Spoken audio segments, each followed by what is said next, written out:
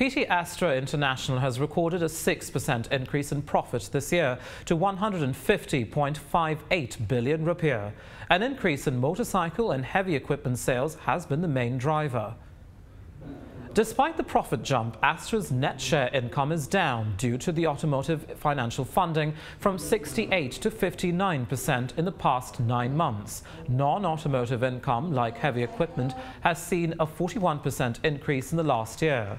The car market portion of Astra International has dropped from 53% in 2013 to 51% this year, while the market share for motorcycles has slightly increased to 63%.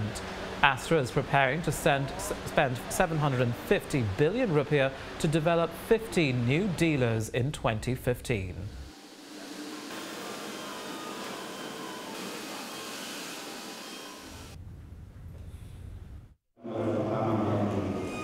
Terutama karena peningkatan pendapatan dari sektor agribisnis dan kontrak penambangan. Laba bersih konsolidasi yang meningkat 1,8% menjadi 14,5 triliun. Nilai aset saham Astra per saham tercatat sebesar 2.236 pada